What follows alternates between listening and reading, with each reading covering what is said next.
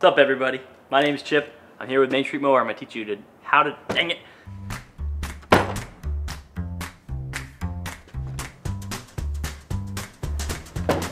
What's up, everybody? My name's Chip. I'm gonna teach you how to know if your chainsaw's jacked up. Ow!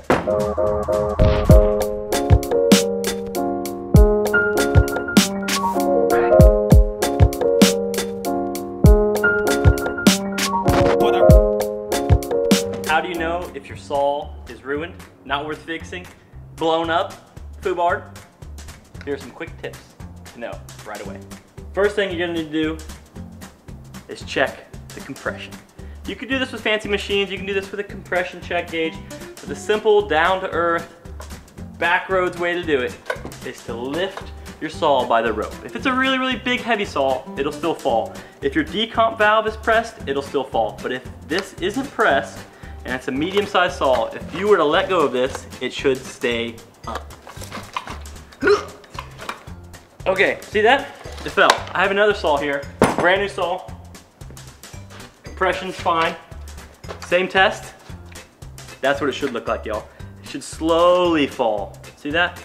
It's slowly going. This saw fell much faster, has low compression. You can also feel that if you pull the rope. You kind of feel like this dull blah, blah, blah, blah. This kind of feels like you're dragging a chain on the ground or something. This doesn't feel right. So once you've done that, you kind of know there's something wrong. Maybe I have bad compression. I should check my piston and cylinder. Lots of people bring stuff to us and they say, hey, check it out, not running well, service it, sharpen the chain, put a new bar on it, do all this stuff. They'll come in, they'll buy a carburetor and air filter and all this stuff for it, and it never needed it to begin with because it's blown up. It's like putting a new hat on a dead body. It's just not worth it. Here's the number 2 skill, okay? This will just save you so much money in estimate fees, everybody's time.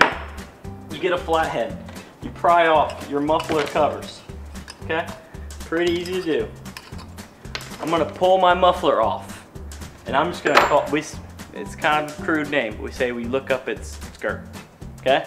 You look up through the muffler hole at the actual piston cylinder, and you see if it's scratched, you see if it's damaged.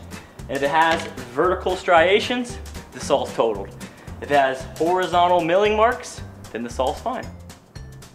I have a nice handy dandy Milwaukee drill, which I love. I don't get any kind of ads for them or money from them, but if I do, Milwaukee, hook me up. Remove your muffler. This is a T27 wrench. It comes with your chainsaw. Okay, you pull your muffler off.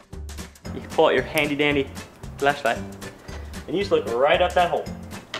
And you slowly pull your rope, and it allows you to see, and you can actually see the piston move. Oh my goodness.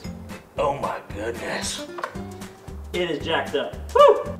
If it has any vertical scoring, guys, the saw is pretty much finito. This same lesson works for concrete saws, any kind of 2-stroke chainsaws. You can see right up the muffler. Guys, once you see those lines, the only way to fix it is a new piston and cylinder. It's not worth rehoning, you know, putting new piston rings in. It's just total, because the piston's gonna cost you 3/4 of the price of the unit, plus labor. You're just not gonna wanna get involved with that, okay? Guys, I appreciate it. That was a quick tip from Main Street Mower. Have a good day. Ow!